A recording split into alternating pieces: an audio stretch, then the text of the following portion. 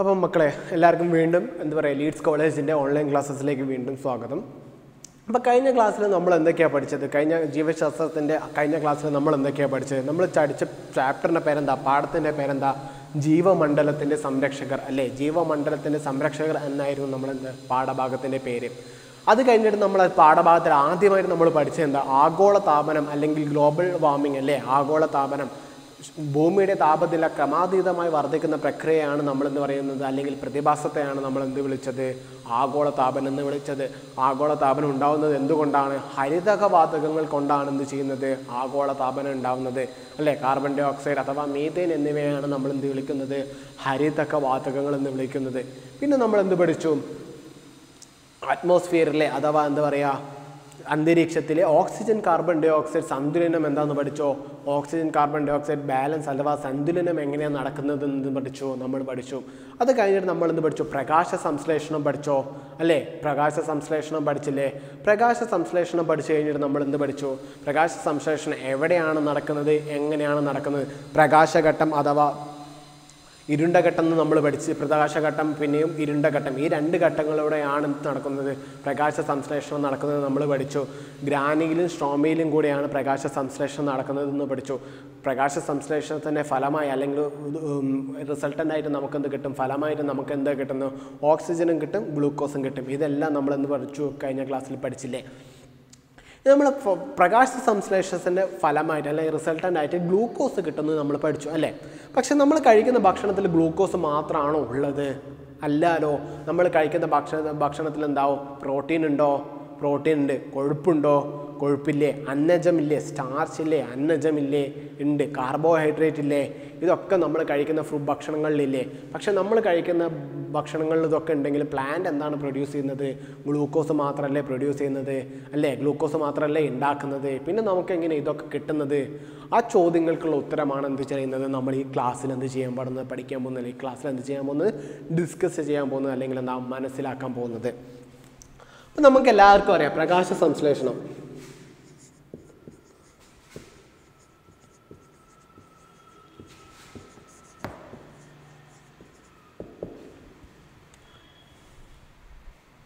പ്രകാശ സംശ്ലേഷണത്തിൻ്റെ ഫലമായിട്ട് നമുക്ക് കിട്ടും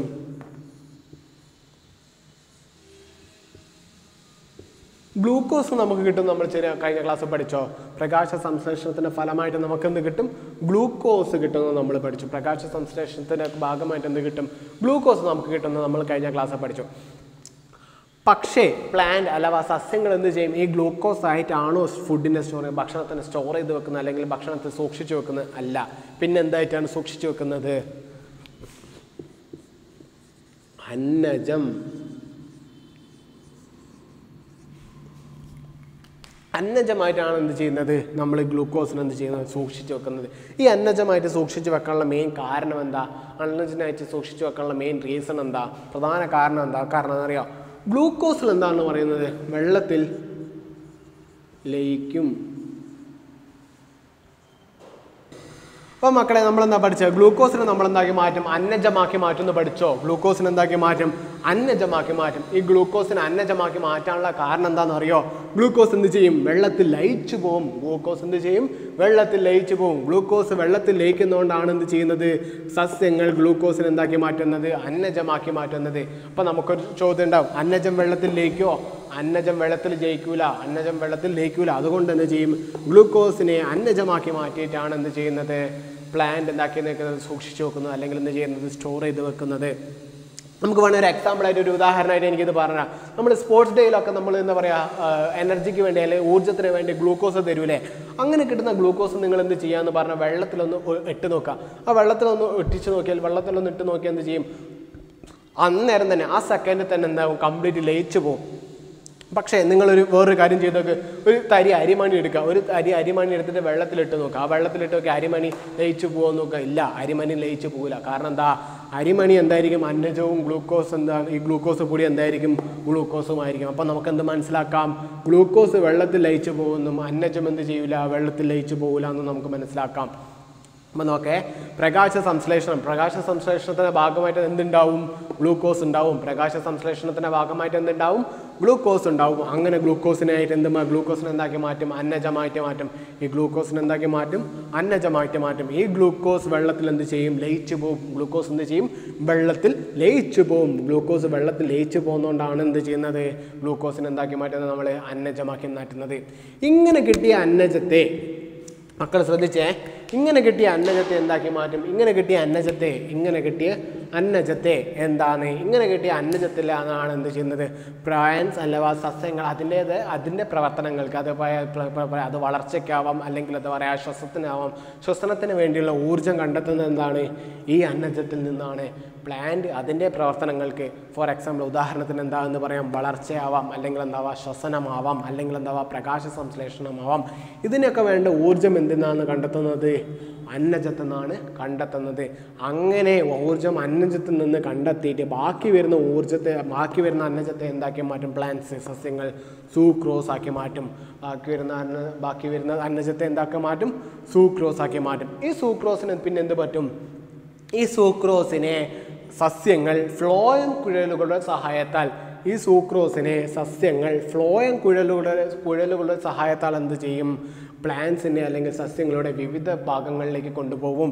ഈ പ്ലാന്റ്സിനെ അഥവാ അല്ലെങ്കിൽ സസ്യങ്ങൾ എന്ത് ചെയ്യും? ഇങ്ങനെ കിട്ടിയ സൂക്രോസിനെ സസ്യങ്ങൾ ഇങ്ങനെ കിട്ടിയ സൂക്രോസിനെ പ്ലാന്റ്സിൻ്റെ അല്ലെങ്കിൽ സസ്യങ്ങളുടെ വിവിധ ഭാഗങ്ങളിലേക്ക് കൊണ്ടുപോകുകയും ചെയ്യുന്നു. ആ വിവിധ ഭാഗങ്ങളിലേക്ക് കൊണ്ടുപോയിട്ട് എന്താ ചെയ്യാൻ പറ്റുന്നത്? ആ വിവിധ ഭാഗങ്ങളിലേക്ക് കൊണ്ടുപോയിട്ട് പിന്നെ എന്താ സംഭവിക്കുന്നത്? അവിടെ എന്ത് നടക്കുന്നു? ഉപാപചയ പ്രവർത്തനങ്ങൾ നടക്കുന്നു. ഉപാപചയ പ്രവർത്തനങ്ങൾ നടക്കുന്നു.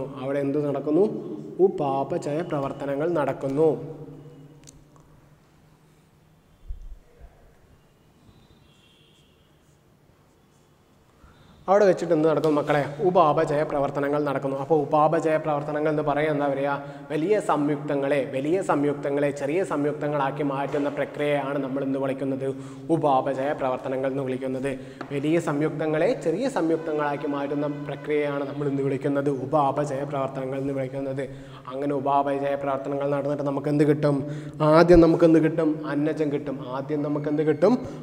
കിട്ടും. പിന്നെ നമുക്ക് എന്ത് കിട്ടും? പ്രോട്ടീൻ കിട്ടും. പിന്നെ എന്ത് കിട്ടും? കൊഴുപ്പ് കിട്ടും. അതുപോലെ തന്നെ എന്ത് കിട്ടും? ഫ്രക്ടോസും കിട്ടും. അതുപോലെ തന്നെ എന്ത് കിട്ടും? സൂക്രോസും കിട്ടും. അതുപോലെ തന്നെ എന്ത് ചെയ്യും? സൂക്രോസും കിട്ടും. ഒന്നുകൂടി ശ്രദ്ധിച്ച മക്കളെ, പ്രകാശ സംശ്ലേഷണം അഥവാ ഫോട്ടോസിന്തസിസ് നടന്നു കഴിഞ്ഞാൽ നമുക്കെന്ത് കിട്ടും? ഗ്ലൂക്കോസ് കിട്ടും. ഗ്ലൂക്കോസ് മാത്രമാണോ കിട്ടുക? അല്ല, ഗ്ലൂക്കോസിൻ്റെ കൂടെ എന്തും കിട്ടും? ഓക്സിജനും കൂടി കിട്ടും. ഇങ്ങനെ കിട്ടുന്ന ഓക്സിജൻ എങ്ങോട്ട് പോകും? അറ്റ്മോസ്ഫിയറിലേക്ക് അല്ലെങ്കിൽ അന്തരീക്ഷത്തിലേക്ക് ഓക്സിജൻ പോവും. പിന്നെ നമുക്ക് എന്ത് കിട്ടുന്നു? ഈ ഗ്ലൂക്കോസിനെ പ്ലാന്റ് എന്താക്കി മാറ്റും? സസ്യങ്ങൾ എന്താക്കി മാറ്റും? അന്നജമാക്കി മാറ്റുന്നു. ഈ സസ്യങ്ങൾ ഇതിനെ അന്നജമായിട്ട് മാക്കാൻ കാരണം എന്താണെന്നറിയോ? ഗ്ലൂക്കോസ് വെള്ളത്തിൽ ലയിച്ചു പോകും. ഇങ്ങനെ ഗ്ലൂക്കോസ് വെള്ളത്തിൽ ലയിക്കുന്നതുകൊണ്ട് അതുകൊണ്ടാണ് എന്ത് ചെയ്യുന്നത്? ഈ ഗ്ലൂക്കോസിനെ അന്നജമാക്കി മാറ്റുന്നത്. ഈ അന്നജം വെള്ളത്തിൽ ലയിക്കുമോ? ഇല്ല, അന്നജം എന്ത് ചെയ്യൂല? വെള്ളത്തിൽ ലയിക്കൂല. അതുകൊണ്ട് തന്നെ ഈ അന്നജത്തിൻ്റെ ഈ അന്നജം ഉപയോഗിച്ചിട്ടാണ് എന്ത് ചെയ്യുന്നത്? സസ്യങ്ങൾ അതിൻ്റെതായ പ്രവർത്തനങ്ങൾ. ഫോർ എക്സാമ്പിൾ എനിക്ക് പറയാൻ പറ്റുന്നത് എന്താ ചെയ്യുക? അതിൻ്റെ ഗ്രോത്ത് അഥവാ അതിൻ്റെ വളർച്ചയ്ക്കും ശ്വസനത്തിനും അഥവാ റെസ്പിറേഷനും വേണ്ടിയുള്ള എനർജി അഥവാ ഊർജ്ജം കണ്ടെത്തുന്നത് എന്തുവഴിയാണ്? ഈ അന്നജം വഴിയാണ്. പിന്നെ പ്ലാന്റ്സ് എന്ത് ചെയ്യും? സസ്യങ്ങൾ എന്ത് ചെയ്യും? ഈ അന്നജനത്തെ എന്താക്കി മാറ്റും? സൂക്രോസാക്കി മാറ്റും. ഈ അന്നജനത്തെ സൂക്രോസാക്കി മാറ്റിയിട്ട് എന്ത് സംഭവിക്കും? ഈ സൂക്രോസിനെ പ്ലാന്റിൻ്റെ അല്ലെങ്കിൽ സസ്യങ്ങളുടെ വിവിധ ഭാഗങ്ങളിലേക്ക് കൊണ്ടുപോകും. ഈ സൂക്രോസിനെ സസ്യങ്ങളുടെ അഥവാ പ്ലാന്റുകളുടെ എന്ത് ചെയ്യും? വിവിധ ഭാഗങ്ങളിലേക്ക് കൊണ്ടുപോകും. ഈ സൂക്രോസിനെ വിവിധ ഭാഗങ്ങളിലേക്ക് കൊണ്ടുപോയിട്ട് എന്ത് ചെയ്യും? അവിടെ വെച്ചിട്ട് എന്ത് ചെയ്യും? ഉപാപചയ പ്രവർത്തനങ്ങൾ നടക്കുന്നു. ഈ ഉപാപചയ പ്രവർത്തനങ്ങൾ എന്ന് പറഞ്ഞാൽ എന്താ? വലിയ സംയുക്തങ്ങളെ ചെറിയ സംയുക്തങ്ങളാക്കി മാറ്റുന്ന പ്രക്രിയയ്ക്കാണോ നമ്മൾ ഉപാപചയ പ്രവർത്തനങ്ങൾ എന്ന് പറയുക? അതേ വലിയ സംയുക്തങ്ങളെ ചെറിയ സംയുക്തങ്ങളാക്കി മാറ്റുന്ന പ്രക്രിയക്കാണ് നമ്മൾ എന്ത് പറയുന്നത്, ഉപാപചയ പ്രവർത്തനങ്ങൾ എന്ന് പറയുന്നത്. ഈ ഉപാപചയ പ്രവർത്തനങ്ങളുടെ റിസൾട്ടൻ്റായിട്ട് നമുക്ക് എന്ത് കിട്ടും, അന്നജം കിട്ടുമോ, അന്നജം കിട്ടും. പിന്നെ നമുക്ക് എന്ത് കിട്ടും, പ്രോട്ടീൻ കിട്ടുമോ, പ്രോട്ടീൻ കിട്ടും. പിന്നെ നമുക്ക് എന്ത് കിട്ടും, കൊഴുപ്പും കിട്ടും, ഫ്രക്ടോസും കിട്ടും, സൂക്രോസും കിട്ടും. പിന്നെ നമുക്ക് എന്ത് കിട്ടും, കൊഴുപ്പും കിട്ടും, ഫ്രക്ടോസും കിട്ടും, സൂക്രോസും കിട്ടും. അന്നജവും പ്രോട്ടീനും കൊഴുപ്പും ഫ്രക്ടോസും സൂക്രോസും ഇങ്ങനെയാണ് നമുക്ക് എന്ത് പറയുന്നത്, ശരീരത്തിലേക്ക് മങ്ങളുടെ ശരീരത്തിലേക്ക് പ്രോട്ടീനൊക്കെ ഉണ്ടാകുന്നത്. അപ്പോൾ നമ്മൾ ആദ്യം ചോദിച്ച ചോദ്യം എന്താ, പ്രകാശ സംശ്ലേഷണത്തിൻ്റെ ഫലമായിട്ട് നമുക്ക് എന്ത് കിട്ടും, ഗ്ലൂക്കോസ് മാത്രമേ കിട്ടുന്നുള്ളൂ. പിന്നെ എങ്ങനെയാണ് നമ്മുടെ ശരീരത്തിലേക്ക് അന്നജവും പ്രോട്ടീനും ഒക്കെ എങ്ങനെയാണ് വരുന്നതെന്ന് മനസ്സിലായോ മക്കൾക്ക്? ഈ പ്രോസസ്സ് അല്ല ഈ പ്രക്രിയ നടന്നിട്ടാണ് എന്ത് ചെയ്യുക, നമ്മുടെ ശരീരത്തിലേക്ക് അന്നജവും പ്രോട്ടീനും കൊഴുപ്പും ഫ്രക്ടോസും സൂക്രോസും ഒക്കെ എത്തുന്നത്. അതായത് ഗ്ലൂക്കോസ് ഉണ്ടായിക്കഴിഞ്ഞിട്ട് സസ്യങ്ങൾ അതിനെന്താക്കി മാറ്റും, അന്നജവും പ്രോട്ടീനും കൊഴുപ്പും ഫ്രക്ടോസും സൂക്രോസും ആയിട്ട് മാറ്റുന്നു. ഇനി മക്കളെ നമ്മൾ ഇനി പഠിക്കാൻ പോകുന്നത് എന്ന് പറഞ്ഞാൽ അന്നജം ഏത് ഭക്ഷണങ്ങളിലാണ് കിട്ടുന്നത്, പ്രോട്ടീൻ നമുക്ക് ഇനി ഏത് ഭക്ഷണങ്ങൾ കഴിച്ചാലാണ് കിട്ടുന്നത്, അതുപോലെ തന്നെ കൊഴുപ്പും ഫ്രക്ടോസും സുക്രോസും ഇതൊക്കെ ഏത് ഭക്ഷണങ്ങൾ കഴിച്ചാലാണ് കിട്ടുന്നതാണ് നമ്മൾ ഇനി എന്താ പറയുക പഠിക്കാൻ പോകുന്നത്. മക്കൾ ആദ്യം ശ്രദ്ധിച്ചേനെ, അന്നജം എന്ന് ഇംഗ്ലീഷ് പറഞ്ഞാൽ എന്ത് പറയും, അങ്ങനെ തന്നെ നമ്മൾ ഇംഗ്ലീഷ് എന്ത് വിളിക്കും, സ്റ്റാർച്ച് എന്ന് വിളിക്കൂലേ. ഈ അന്നജം അല്ലെങ്കിൽ സ്റ്റാർച്ച് നമുക്ക് എവിടുന്നാണ് കിട്ടുന്നത്, കിഴങ്ങുവർഗ്ഗങ്ങൾ. എവിടുന്നാണ് കിട്ടുന്നത്, കിഴങ്ങുവർഗ്ഗങ്ങൾ. നമ്മുടെ നാട്ടിലെ കപ്പ എന്ന് പറയൂലേ, അല്ലെങ്കിൽ പൂള എന്നൊക്കെ പറയൂലേ, അല്ലെങ്കിൽ ഈ പൊട്ടാറ്റോ ഉരുളക്കിഴങ്ങ് എന്നൊക്കെ പറയൂലേ, അങ്ങനത്തെ ഭക്ഷണങ്ങളാണ് എന്ത് ചെയ്യുന്നത്, കിഴങ്ങ് വർഗ്ഗത്തിൻ്റെ എക്സാമ്പിൾ അഥവാ എന്താ പറയുക ഉദാഹരണങ്ങൾ. അപ്പോൾ അന്നജം നമുക്ക് എവിടുന്നാണ് കിട്ടുന്നത്, കിഴങ്ങ് വർഗ്ഗങ്ങളിൽ നിന്നാണ് കിട്ടുന്നത്. അന്നജം എവിടുന്നാണ് കിട്ടുന്നത്, കിഴങ്ങ് വർഗ്ഗങ്ങളിൽ നിന്നാണ് നമുക്ക് എന്ത് കിട്ടുന്നത്, അന്നജം കിട്ടുന്നത്. ഇനി മക്കൾ രണ്ടാമത് നോക്കിയാൽ പ്രോട്ടീൻ നമുക്ക് എവിടുന്നാണ് കിട്ടുന്നത്, പയറുവർഗ്ഗങ്ങളിൽ നിന്നാണ്. പ്രോട്ടീൻ എവിടുന്നാണ് കിട്ടുന്നത്, പയറുവർഗ്ഗങ്ങളിൽ നിന്നാണ്. പ്രോട്ടീൻ എവിടെയാണ് കിട്ടുന്നത്, പയറുവർഗ്ഗങ്ങളിൽ നിന്ന്. ഈ കടല, പയറ്, പിന്നെ ഈ മമ്പയർ എന്നൊക്കെ പറയുന്ന സാധനങ്ങളില്ലേ, ഭക്ഷണ സാധനങ്ങളില്ലേ, അത് കഴിച്ചാലാണ് നമുക്കെന്ത് കിട്ടുക, പ്രോട്ടീൻ കിട്ടുക. പിന്നെ നമുക്കെന്ത് കിട്ടും, കൊഴുപ്പ് എവിടെ നിന്ന് കിട്ടും, എണ്ണക്കുരുകൾ. കൊഴുപ്പ് എവിടെ നിന്ന് കിട്ടും, എണ്ണക്കുരുകൾ ഉണ്ടാവില്ലേ. ഫോർ എക്സാമ്പിൾ നമുക്ക് പറയാം ഈ കോക്കനട്ട് അഥവാ തേങ്ങ തന്നെ ഒരു എണ്ണക്കുരുകാണ്. തേങ്ങ എന്നല്ലേ നമ്മൾ വെളിച്ചെണ്ണ ഉണ്ടാക്കുന്നത്. അതിൽ നിന്നാണ് നമുക്കെന്ത് കിട്ടുക, കൊഴുപ്പ് കിട്ടുക. അതിന്നാണ് നമുക്ക് എന്ത് കിട്ടുക, കൊഴുപ്പ് കിട്ടുക. കൊഴുപ്പിന് നമ്മൾ ഇംഗ്ലീഷിൽ എന്ത് വിളിക്കും, ഫാറ്റ് എന്ന് വിളിക്കും. കൊഴുപ്പിന് നമ്മൾ ഇംഗ്ലീഷ് വിളിക്കും ഫാറ്റ് എന്ന് വിളിക്കും. പിന്നെ നാലാമത് എന്താ, ഫ്രക്ടോസ് എവിടെ നിന്നാണ് കിട്ടുക, പഴവർഗ്ഗങ്ങളിൽ നിന്ന്. പഴങ്ങളിൽ നിന്നും പച്ചക്കറികളിൽ നിന്നുമാണ് നമുക്ക് എന്ത് കിട്ടുന്നത്, ഫ്രക്ടോസ് കിട്ടുന്നത്. പിന്നെ സൂക്രോസ് നമുക്ക് എവിടെ നിന്ന് കിട്ടും, കരിമ്പിൽ നിന്ന് കിട്ടും. സൂക്രോസ് നമുക്ക് എവിടെ നിന്ന് കിട്ടും, കരിമ്പിൽ നിന്ന് കിട്ടും. കരിമ്പ് എന്ന് പറഞ്ഞാൽ എന്താ, ഷുഗർ കെയിൻ അല്ലേ നമ്മൾ കരിമ്പ് എന്ന് പറയുക. അപ്പോൾ കരിമ്പിൽ നിന്ന് എന്ത് കിട്ടും, സൂക്രോസും കിട്ടും. അപ്പോൾ മക്കളൊന്നുകൂടി ശ്രദ്ധിച്ചേ, അന്നജം എവിടെ നിന്ന് കിട്ടുന്നത്, കിഴങ്ങ് വർഗ്ഗങ്ങളിൽ നിന്ന് കിട്ടുന്നത്. അന്നജം എവിടെ നിന്ന് കിട്ടുന്നത്, കിഴങ്ങ് വർഗ്ഗങ്ങളിൽ നിന്ന് കിട്ടുന്നത്. അപ്പോൾ കിഴങ്ങ് വർഗ്ഗത്തിൻ്റെ ഉദാഹരണങ്ങൾ ഏതൊക്കെയാണ്, കപ്പ അഥവാ പൂള, അല്ലെങ്കിൽ ഉരുളക്കിഴങ്ങ്, മധുരക്കിഴങ്ങ് എന്നൊക്കെ പറയുന്ന സംഭവങ്ങളില്ലേ, അതൊക്കെയാണ് എന്ത് ചെയ്യുന്നത്, അന്നജത്തും കിട്ടുന്നത്. അല്ല കിഴങ്ങ് വർഗ്ഗത്തിൻ്റെ ഉദാഹരണങ്ങൾ. പിന്നെ നമുക്കെന്ത് കിട്ടുന്നത്, പ്രോട്ടീൻ എന്ന് പറഞ്ഞാൽ എന്താ, പയറുവർഗ്ഗങ്ങൾ, കടല, പയറ്, മമ്പയർ, പട്ടാണിക്കടല എന്നൊക്കെ പറയുന്ന സാധനങ്ങളില്ലേ, അതൊക്കെയാണ് നമുക്കെന്ത് കിട്ടുന്നത്, പ്രോട്ടീൻ കിട്ടുന്നത്. പ്രോട്ടീൻ എന്ന് പറയുന്നത് എന്താണ്, ശരീരത്തിൽ ഏറ്റവും ഇമ്പോർട്ടൻ്റ് ആയിട്ട് വേണ്ടത് എന്താണെന്ന്, പ്രോട്ടീനാണ്. പ്രോട്ടീൻ ഉണ്ടെങ്കിൽ എന്ത് ചെയ്യും, നമുക്ക് ആരോഗ്യങ്ങളുണ്ടാവും, ബോഡി ബിൽഡിംഗ് ഉണ്ടാവും, ബോഡി ശക്തി ഉണ്ടാവും. അതെന്താണ് അതുകൊണ്ടല്ലേ നമ്മളെപ്പോഴും പറയുന്നത് പ്രോട്ടീൻ റിച്ച് ആയിട്ടുള്ള ഫുഡ് കഴിക്കുന്ന, പ്രോട്ടീൻ കൂടുതലായിട്ടുള്ള ഫുഡ് ഭക്ഷണങ്ങൾ സാധനങ്ങൾ കഴിക്കണം എന്ന് പറയുന്നത് എന്തുകൊണ്ടാണ്, പ്രോട്ടീൻ ഉണ്ടെങ്കിൽ ശരീരത്തിൽ നിന്ന് ഉണ്ടാവും, എനർജി ഉണ്ടാവും. പ്രോട്ടീൻ ഉണ്ടെങ്കിൽ ശരീരത്തിൽ ഉണ്ടാവും, എനർജി ഉണ്ടാവും. പിന്നെ രണ്ടാമത്തെ എന്തിനാണ് നമ്മൾ വിളിക്കുന്നത്, മൂന്നാമത്തെ എന്താണ് നമ്മളത്, കൊഴുപ്പ് എവിടെയാണ് കാണപ്പെടുന്നത്, എണ്ണക്കുരുകളിലാണ് കൊഴുപ്പ് കാണപ്പെടുന്നത്. എവിടെയാണ് കാണപ്പെടുന്നത്, എണ്ണക്കുരുകൾ. എണ്ണക്കുരുകളിലെ ഒരു എക്സാമ്പിളായിട്ട് നമ്മൾ എന്താ പറയുന്നത്, ഈ കസ്റ്റാർഡ് ഇതൊക്കെ പറയുന്നില്ലേ, ഇല്ലെങ്കിൽ സൺഫ്ലവർ എന്ന് പറയുന്നില്ലേ, അല്ലെങ്കിൽ ഒക്കെ പോട്ടെ നമ്മൾ തേങ്ങയല്ലേ, തേങ്ങ ഒരു എണ്ണക്കുരുവിൻ്റെ എക്സാമ്പിളാണ്, ഉദാഹരണമാണ്. പിന്നെന്താ പറയുന്നത്, ഫ്രക്ടോസ് നമുക്ക് എവിടെ കാണാൻ പറ്റുന്നത്, പഴവർഗ്ഗങ്ങളിൽ നമുക്ക് എന്ത് പറയാൻ കാണുന്നത്, ഫ്രക്ടോസ് കാണുന്നത്. പഴവർഗ്ഗങ്ങളിൽ എന്ത് കാണുന്നത്, ഫ്രക്ടോസ് കാണപ്പെടുന്നു. പിന്നെന്താ കാണപ്പെടുന്നത്, സൂക്രോസ് എവിടെ കാണുന്നത്, കരിമ്പിൽ കാണപ്പെടുന്നു. സൂക്രോസ് എവിടെ കാണുന്നു, കരിമ്പിൽ കാണപ്പെടുന്നു. ഈ 5 ഭക്ഷണങ്ങളും കാണിക്കുന്നത് എവിടെയാണ്, ഇവിടെയൊക്കെയാണ് കാണപ്പെടുന്നത്. മക്കൾ എന്തായാലും ശ്രദ്ധിക്കുക, പരീക്ഷയിൽ എന്ത് ചോദിക്കും, ഇങ്ങനത്തെ ക്വസ്റ്റ്യൻസ് ചോദിക്കാൻ സാധ്യതയുണ്ട്. ഇപ്പോൾ പഠിച്ച പാഠഭാഗത്തു നിന്നും കാര്യമായിട്ട് നമുക്ക് 3 ക്വസ്റ്റ്യനുകൾ ആ പരീക്ഷയ്ക്ക് ചോദിക്കാൻ സാധ്യത ഉണ്ടാവുക. ആദ്യത്തെ ക്വസ്റ്റ്യൻ എന്താ, ഗ്ലൂക്കോസ് അന്നജമാകുന്നതിൻ്റെ ആവശ്യകത എന്താണ്, ഗ്ലൂക്കോസ് അന്നജമാകുന്നതിൻ്റെ ആവശ്യകത എന്താണ്, ഗ്ലൂക്കോസ് എന്തിനാണ് അന്നജമാക്കുന്നത്, ഗ്ലൂക്കോസ് അന്നജമാക്കുന്നത് എന്തുകൊണ്ടാണ്, ഗ്ലൂക്കോസ് വെള്ളത്തിൽ ലയിച്ചു പോകും അല്ലേ, വെള്ളത്തിൽ ലയിച്ചു പോയ സാധനം നമുക്ക് സ്റ്റോർ ചെയ്ത് വെക്കാൻ പറ്റുമോ, സൂക്ഷിച്ച് വെക്കാൻ പറ്റുമോ, ഇല്ല. വെള്ളത്തിൽ ലയിച്ചു പോകുന്ന സാധനം നമുക്ക് എന്ത് പറ്റില്ല, സൂക്ഷിച്ച് വെക്കാനോ പ്രൊട്ടക്ട് ചെയ്ത് വെക്കാനോ സ്റ്റോർ ചെയ്ത് വെക്കാനോ പറ്റില്ല. അതുകൊണ്ടാണ് എന്ത് ചെയ്യുന്നത്, ഗ്ലൂക്കോസ് എന്താക്കുന്നത്? അന്നജമാക്കി മാറ്റുന്നത്. അതാണ് ആദ്യത്തെ ക്വസ്റ്റ്യൻ. എന്ത്? ഗ്ലൂക്കോസ് എന്തിനാണ് അന്നജമാക്കി മാറ്റുന്നത്? രണ്ടാമത്തെ ക്വസ്റ്റ്യൻ എന്താ? സസ്യങ്ങൾ അന്നജത്തെ പ്രയോഗപ്പെടുത്തുന്ന മാർഗ്ഗങ്ങൾ. സസ്യങ്ങൾ അന്നജത്തെ എങ്ങനെയാണ് പ്രയോഗപ്പെടുത്തുന്നത്? സസ്യങ്ങൾ അന്നജത്തെ എന്തിനാണ്? പ്ലാന്റിൻ്റെ അല്ലെങ്കിൽ സസ്യങ്ങളുടെ പ്രവർത്തനങ്ങൾക്ക് അഥവാ അതിൻ്റെ വളർച്ചയ്ക്ക് അല്ലെങ്കിൽ ശ്വസനത്തിനൊക്കെ വേണ്ടിയിട്ടല്ലേ, അന്നജത്തിന് വേണ്ടിയല്ലേ? അങ്ങനെയല്ലേ സസ്യങ്ങൾ അന്നജത്തെ പ്രയോജനപ്പെടുത്തുന്നത്? സസ്യങ്ങൾ എങ്ങനെയാണ് അന്നജത്തെ പ്രയോജനപ്പെടുത്തുന്നത്? പ്ലാന്റിൻ്റെ ആവശ്യങ്ങൾക്ക് അല്ലെങ്കിൽ സസ്യത്തിൻ്റെ ആവശ്യങ്ങൾക്ക്. എങ്ങനെയാണ്? അതിൻ്റെ വളർച്ചയ്ക്കും ശ്വസനത്തിനും പ്രകാശ സംശ്ലേഷണത്തിനും വേണ്ടിയാണ് നമ്മൾ എന്ത് ചെയ്യുന്നത്? സസ്യങ്ങൾ എന്ത് ചെയ്യുന്നത്? അന്നജത്തെ പ്രയോഗപ്പെടുത്തുന്നത്. രണ്ടാമത്തെ ക്വസ്റ്റ്യനായോ? അപ്പോൾ മൂന്നാമത്തെ ക്വസ്റ്റ്യൻ എന്താ മക്കളെ നോക്ക്. വിവിധ സസ്യഭാഗങ്ങളിൽ ആഹാരത്തിൻ്റെ സംഭരണം. വിവിധ സസ്യഭാഗങ്ങളിൽ ആഹാരത്തിൻ്റെ സംഭരണം. ഓരോ സസ്യഭാഗങ്ങളിലല്ലേ ആഹാരം ഉണ്ടാവുന്നത്. ഇപ്പോൾ കിഴങ്ങ് വർഗ്ഗങ്ങളൊക്കെ മക്കൾ എവിടെയാണ് കാണുന്നത്? വേരുകളിലല്ലേ. ഈ പൂള, കപ്പ, ഉരുളക്കിഴങ്ങൊക്കെ എന്താ കാണുന്നത്? വേരുകളിലല്ലേ.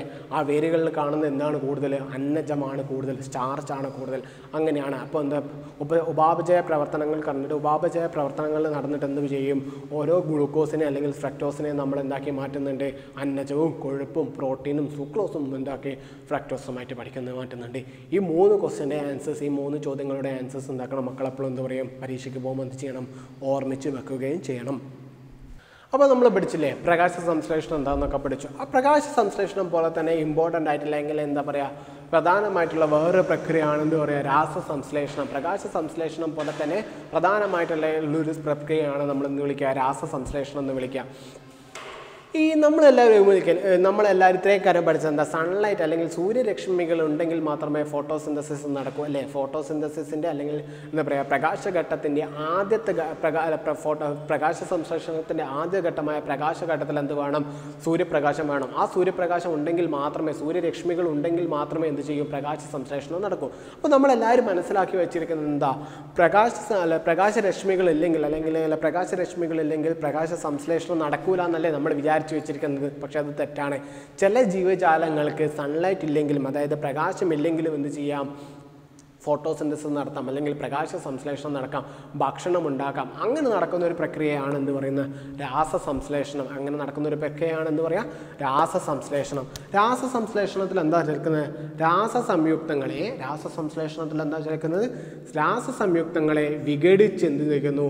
ഊർജം ഉണ്ടാക്കുന്നു. രാസസംശ്ലേഷണത്തിൽ എന്താ നടക്കുന്നത്? രാസസംയുക്തങ്ങളെ വിഘടിച്ചിട്ട് എന്തുണ്ടാക്കുന്നു? ഊർജം ഉണ്ടാക്കുന്നു. വിഘടിച്ചിട്ട് എന്തുണ്ടാക്കുന്നു?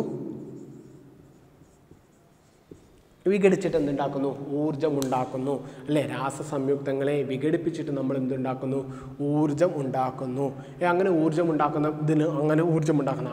ഉണ്ടാക്കുന്ന ഏത് ജീവജാലങ്ങളിലാണ് കാണപ്പെടുന്നത്? സൾഫർ ബാക്ടീരിയയിലാണ് കാണപ്പെടുന്നത്. എന്തിലാണ് കാണപ്പെടുന്നത്? സൾഫർ ബാക്ടീരിയയിലാണ് നമ്മൾ എന്ത് കാണപ്പെടുന്നത്? ഇങ്ങനെയുള്ള സംഭവങ്ങൾ കാണപ്പെടുന്നത്. അപ്പോൾ ഈ രാസസംയുക്തങ്ങൾ എന്തൊക്കെയായിരിക്കും? ആ രാസസംയുക്തങ്ങൾ മീഥേൻ അഥവാ കാർബൺ ഡൈ ഓക്സൈഡ് അല്ലേ മക്കളെ? ശ്രദ്ധിച്ചോ, ഈ മീഥേൻ അഥവാ കാർബൺ ഡൈ ഓക്സൈഡ് പോലുള്ള രാസസംയുക്തങ്ങളെ വിഘടിച്ച് ഊർജം ഉണ്ടാക്കുന്ന പ്രക്രിയയാണ് നമ്മൾ എന്ത് വിളിക്കുക? രാസസംശ്ലേഷണം എന്ന് വിളിക്കുക അല്ലേ? രാസസംശ്ലേഷണം എന്നല്ലേ വിളിക്കുക അതിനാ?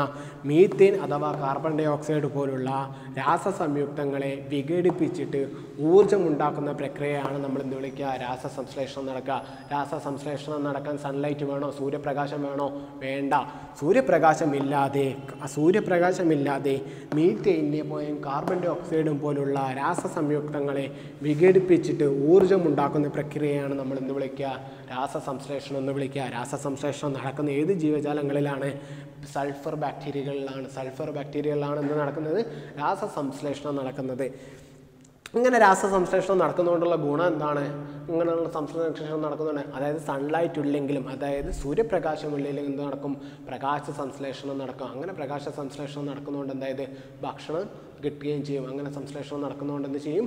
ഊർജ്ജം കിട്ടുകയും ചെയ്യും, ഭക്ഷണം കിട്ടുകയും ചെയ്യും. അതുകൊണ്ടാണ് എന്ത് പറയുന്നത്? രാസസംശ്ലേഷണം എന്ന് പറയുന്നത്. ഒന്നുകൂടി ശ്രദ്ധിച്ചേ. മീഥേൻ, കാർബൺ ഡൈ ഓക്സൈഡ് എന്ന് പോലുള്ള രാസസംയുക്തങ്ങളെ വിഘടിപ്പിച്ചിട്ട് വിഘടിപ്പിച്ച് സൂര്യപ്രകാശമില്ലാതെ ഊർജ്ജമുണ്ടാക്കുന്ന പ്രക്രിയയ്ക്കാണ് നമ്മൾ എന്ത് വിളിക്കുന്നത്? രാസസംശ്ലേഷണം എന്ന് വിളിക്കുന്നത്. മീഥേൻ, കാർബൺ ഡൈ ഓക്സൈഡ് പോലുള്ള രാസസംയുക്തങ്ങളെ വിഘടിപ്പിച്ച് സൂര്യപ്രകാശമില്ലാതെ ഊർജ്ജമുണ്ടാക്കുന്ന പ്രക്രിയയാണ് നമ്മൾ എന്ത് വിളിക്കുന്നത്? രാസസംശ്ലേഷണം എന്ന് വിളിക്കുന്നത്. അപ്പോൾ മക്കളെ, കരയിലെ പോലെ തന്നെ എന്ത് ചെയ്യുന്നത്, കടലിലും എന്ത് ചെയ്യുന്നത് ജീവജാലങ്ങളുണ്ട്. കരയിലെ പോലെ തന്നെ എന്ത് ചെയ്യുന്നത്, കടലിലും ജീവജാലങ്ങളുണ്ട്. അപ്പം ഞാൻ ഒരു ചോദ്യം ചോദിക്കട്ടെ, കരയിലാണോ കടലിലാണോ കൂടുതൽ ജീവജാലങ്ങളുള്ളത്? കടലിലാണ് എന്ത് ചെയ്യുന്നത്, കൂടുതൽ ജീവജാലങ്ങളുള്ളത്. കരയിലേക്കാണ്ടും എത്രയോ കോടി തവണ കൂടുതൽ ജീവജാലങ്ങൾ എന്നിട്ട് കടലിലുണ്ട് എന്ന് വെച്ചിട്ട് ഞാൻ ഒരു കാര്യം ചോദിച്ചോട്ടെ, നമ്മളും കടലുമായിട്ട് എന്തെങ്കിലും ബന്ധമുണ്ടോ? നമ്മൾ ഭക്ഷണം കഴിക്കുന്ന വ്യവസ്ഥിതിയും കടലുമായിട്ട് എന്തെങ്കിലും ബന്ധമുണ്ടോ? തീർച്ചയായിട്ടുണ്ട്. നമ്മൾ കഴിക്കുന്ന ഭക്ഷണവും കടലുമായിട്ടും ബന്ധമുണ്ട്.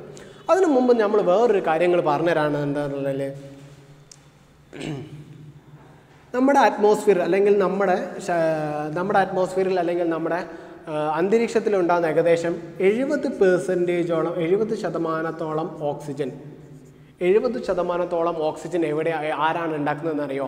70% ഓക്സിജൻ ഉണ്ടാക്കുന്നത് കടലിൽ കാണുന്ന സസ്യങ്ങൾ അല്ലെങ്കിൽ സസ്യപ്ലവങ്ങൾ അല്ലെങ്കിൽ ആൽഗകളാണ്. മക്കളെ ശ്രദ്ധിച്ച്, വളരെ ഇമ്പോർട്ടൻ്റ് ആയിട്ടുള്ള വളരെ പ്രധാനമായിട്ടുള്ള കാര്യങ്ങളാണ് പറയാൻ പോകുന്നത്.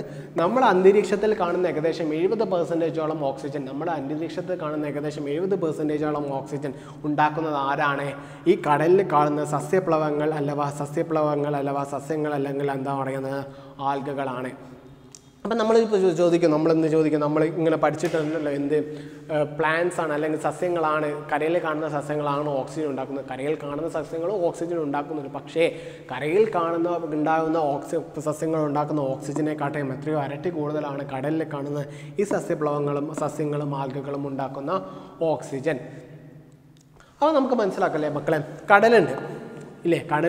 കടലിൽ എന്തുണ്ട്? ഈ സസ്യങ്ങളുണ്ട്, സസ്യപ്ലവങ്ങളുണ്ട്, ആൽഗകളുണ്ട്. കടലിൽ എന്തുണ്ട്? സസ്യങ്ങളുണ്ട്, സസ്യപ്ലവങ്ങളുണ്ട്, ഈ ആൽഗകളുണ്ട്. ഈ സസ്യങ്ങളും സസ്യപ്ലവങ്ങളും ആൽഗകളും എന്തുണ്ടാക്കും? ഭക്ഷണം ഉണ്ടാക്കുമോ അല്ലെങ്കിൽ ഫുഡ് ഉണ്ടാക്കുമോ?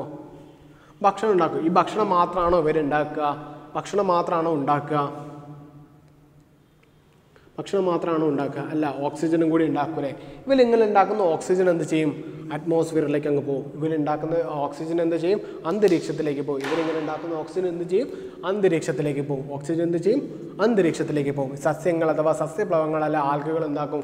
ഭക്ഷണവും ഉണ്ടാക്കും, കാരണം ഓക്സിജനും ഉണ്ടാക്കും. ഇങ്ങനെ ഉണ്ടാക്കുന്ന ഓക്സിജൻ എന്ത് ചെയ്യും? അന്തരീക്ഷത്തിലേക്ക് പോവുകയും വലിയൊരു ശതമാനം അന്തരീക്ഷത്തിലേക്ക് പോവുകയും ചെയ്യുമ്പോൾ ചെറിയൊരു ശതമാനം എന്ത് ചെയ്യും? വെള്ളത്തിലേക്ക് അലിഞ്ഞു ചേരുകയും ചെയ്യും. വലിയൊരു ശതമാനം അന്തരീക്ഷത്തിലേക്ക് പോവുകയും ചെയ്യും, ചെറിയൊരു ശതമാനം എന്ത് ചെയ്യും? വെള്ളത്തിലേക്ക് അലിഞ്ഞു തീരുകയും ചെയ്യും. ബാക്കി ഉണ്ടാകുന്ന എന്താ? ഭക്ഷണങ്ങളുണ്ടാവും. ഈ ഭക്ഷണങ്ങൾ ആര് കഴിക്കും? മത്സ്യങ്ങളും ജലജന്തുക്കളും കഴിക്കും. ഇങ്ങനെ ഉണ്ടാകുന്ന അല്ലെങ്കിൽ ഈ സസ്യപ്ലവങ്ങൾ അല്ലെങ്കിൽ സസ്യങ്ങൾ അഥവാ ആൽഗകൾ ഉണ്ടാക്കുന്ന ഭക്ഷണങ്ങൾ ആര് കഴിക്കുന്ന പറയുന്നത്? മത്സ്യങ്ങൾ അഥവാ എന്ത് ചെയ്യും? ജലജന്തുക്കൾ കഴിക്കും. ജലജന്തുക്കൾ കഴിക്കും. അതെന്തിനാ? ജലജന്തുക്കൾക്ക് നിലനിൽപ്പിന് വേണ്ടിയിട്ട് ഭക്ഷണം വേണ്ടേ? ആ ഭക്ഷണം നമുക്ക് എവിടെ നിന്നാണ് കിട്ടുന്നത്? ഈ വഴിയാണ് നമുക്ക് ഇങ്ങനെ കിട്ടുന്നത്, ഭക്ഷണം കിട്ടുന്നത്. ഈ മത്സ്യങ്ങളെ ജലജന്തുക്കളെയും വേറെ ആര് കഴിക്കും? ഉപഭോക്താക്കൾ കഴിക്കും. ഈ ഉപഭോക്താക്കൾ എന്ന് ആരെയാണ് വിളിക്കുന്നത്? മനുഷ്യനെ അല്ലെങ്കിൽ മൃഗങ്ങളെ അല്ലെങ്കിൽ പക്ഷികളെയാണ് നമ്മൾ എന്ത് വിളിക്കുന്നത്? ഉപഭോക്താക്കളെ എന്ന് വിളിക്കുന്നത്. പക്ഷികൾ അല്ലെങ്കിൽ മനുഷ്യർ അഥവാ മൃഗങ്ങളെയാണ് നമ്മൾ എന്ത് ചെയ്യുന്നത്? ഉപഭോക്താക്കൾ എന്ന് വിളിക്കുന്നത്. അല്ലേ മക്കളെ, നമ്മൾ കടലിൽ പോയിട്ട് മലയിറങ്ങിയിട്ട് മീനെ പിടിച്ച് കൊണ്ടുവരാറില്ലേ? ആ മീനെ നമ്മൾ കഴിക്കാറില്ലേ? കടലിൽ പരുന്തിനെ പോലുള്ള പക്ഷികളൊക്കെ വന്ന് കടലിൽ നിന്ന് മീൻ കഴിക്കാറില്ലേ? മീൻ കൊത്തിക്കൊണ്ടുപോകാറില്ലേ? അങ്ങനത്തെ ജീവജാലങ്ങളെയാണ് നമ്മൾ എന്ത് വിളിക്കുന്നത്? ഉപഭോക്താക്കൾ എന്ന് വിളിക്കുന്നത്. ഉപഭോക്താക്കൾ എന്ന് വിളിക്കുന്നത്. നമ്മൾ ആദ്യം എന്താ പറഞ്ഞത്? സസ്യപ്ലവങ്ങൾ അഥവാ സസ്യങ്ങൾ അഥവാ ആൽഗകൾ എന്തിനുണ്ട്? കടലിലുണ്ട്. അതായത് നമ്മുടെ അന്തരീക്ഷത്തിൽ കാണുന്ന 70% ഓക്സിജനും 70% ഓക്സിജനും ആരാ ഉണ്ടാക്കുന്നത്? സസ്യപ്ലവങ്ങളും സസ്യങ്ങളും ആൽഗകളും ആണ് ഉണ്ടാക്കുന്നത്. അപ്പോൾ കടലിൻ്റെ പ്രത്യേകത എത്രത്തോളം കൂടുതലാണെന്ന് നമുക്ക് മനസ്സിലായോ?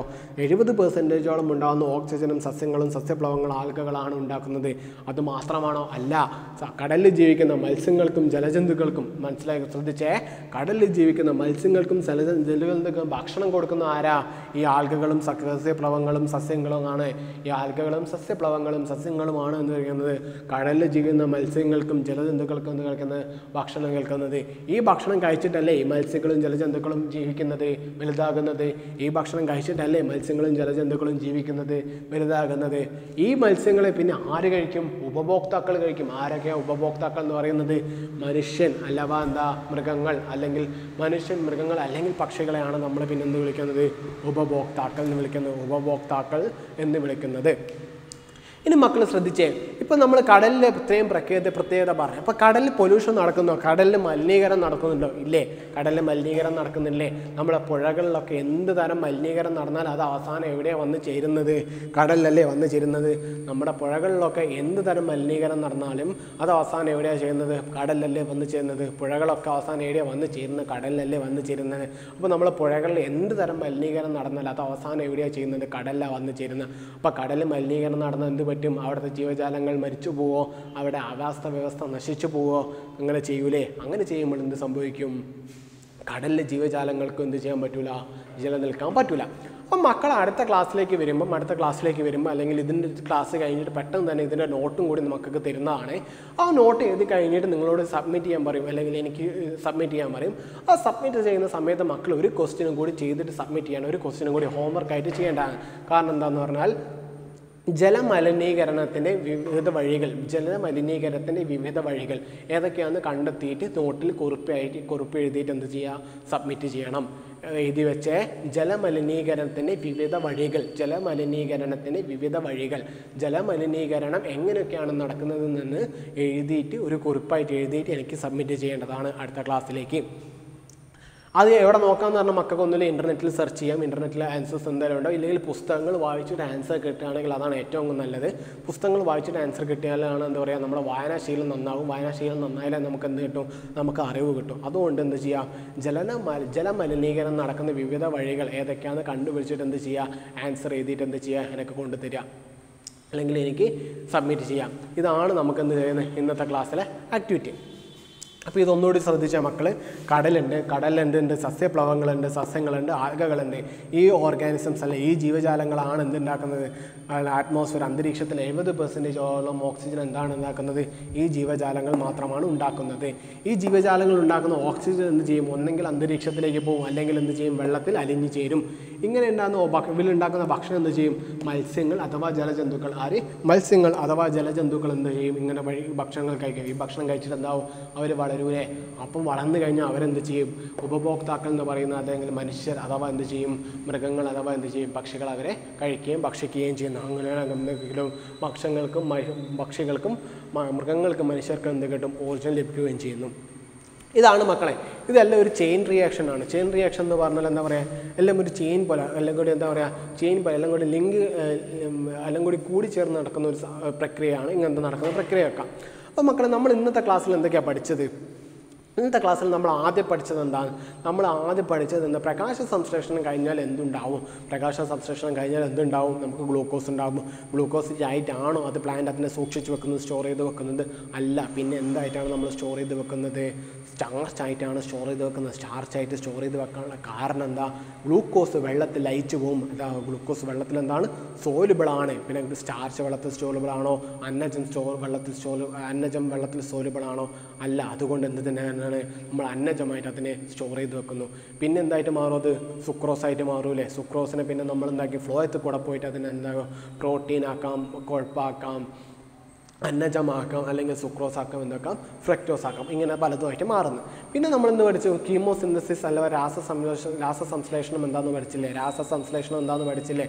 രാസസംയുക്തങ്ങളെ, അത് കാർബൺ ഡൈ ഓക്സൈഡ് അഥവാ മീഥേൻ പോലുള്ള രാസസംയുക്തങ്ങളെ സൂര്യപ്രകാശത്തിൻ്റെ ഉപയോഗമില്ലാതെ വിഘടിപ്പിച്ചിട്ട്, സൂര്യപ്രകാശത്തിൻ്റെ പ്രസൻസിലല്ലാതെ വിഘടിപ്പിച്ചിട്ട് ഊർജ്ജം ഉണ്ടാക്കുന്ന പ്രക്രിയയൊക്കെയാണ് നമ്മൾ എന്ത് വിളിക്കുന്നത്? രാസസംശ്ലേഷണം എന്ന് വിളിക്കുന്നത്. നമ്മൾ പറഞ്ഞു. അത് കഴിഞ്ഞിട്ട് പിന്നെ നമ്മളെന്ത് പഠിച്ചു? കടലിൽ ഏത് തരം ജീവികളാണ് 70% ഓക്സിജൻ ഉണ്ടാക്കുന്നത് നമ്മൾ പഠിച്ചു. ഇത്രയും കാര്യങ്ങളാണ് നമ്മൾ ഇന്നത്തെ ക്ലാസ്സിൽ പഠിച്ചത്. ഇനി മക്കൾ അടുത്ത ക്ലാസ്സിലേക്ക് വരുമ്പോൾ എന്ത് ചെയ്യണം? ഇതിൻ്റെ നോട്ട് ആദ്യം ഒന്ന് സ്വന്തമായിട്ട് എഴുതാൻ ശ്രമിക്കണം. ഇതുവരെ നമ്മളൊരു 3 ക്ലാസ്സോളം എടുത്ത് എന്ത് ചെയ്യണം? നോട്ടൊന്ന് സ്വന്തമായിട്ട് എഴുതാൻ നോക്കണം. സ്വന്തമായിട്ട് എഴുതാൻ ഇപ്പോൾ നോട്ടൊന്ന് സ്വന്തമായിട്ട് എഴുതാൻ നോക്കിയിട്ട് 2 ദിവസത്തിനുള്ള ഇതിൻ്റെ കംപ്ലീറ്റ് നോട്ട് എന്താണെന്ന് ഞാൻ തരും. ഇത് കംപ്ലീറ്റ് നോട്ട് ചെയ്തിട്ട് വേണം മക്കൾ എന്ത് ചെയ്യണം? നോട്ട് എഴുതിയിട്ട് അത് എനിക്ക് എന്ത് ചെയ്യണം? എനിക്ക് സബ്മിറ്റ് ചെയ്യണം. പിന്നെ ഇന്നെടുത്ത കാര്യങ്ങൾ ഇന്ന് തന്നെ പഠിക്കുക. അടുത്ത ക്ലാസ് എന്താണെന്ന് മനസ്സിലാവണമെങ്കിൽ എന്ത് ചെയ്യണം? ഇന്നെടുത്ത കാര്യം ഇന്ന് പഠിച്ചാൽ മാത്രം എന്ത് ചെയ്യും? അടുത്ത ക്ലാസ് എന്താണെന്ന് മനസ്സിലാവും. അതുകൊണ്ട് ഇന്നെടുത്ത കാര്യങ്ങൾ ഇന്ന് തന്നെ പഠിച്ചിട്ട് എന്ത് ചെയ്യണം? സംശയങ്ങൾ ഉണ്ടെങ്കിൽ എന്ത് ചെയ്യണം? ചോദിക്കണം. എൻ്റെ നമ്പർ എല്ലായിടത്തും ഉണ്ടെന്ന് വിചാരിക്കുന്നു. അതുകൊണ്ട് എന്ത് സംശയം ഉണ്ടെങ്കിലും വിളിച്ച് ചോദിക്കാം. അതുകൊണ്ട് മക്കളെ ചോദിക്കുക. അതുകൊണ്ട് നല്ലോണം പഠിക്കുകയും ചെയ്യാം. Thank you.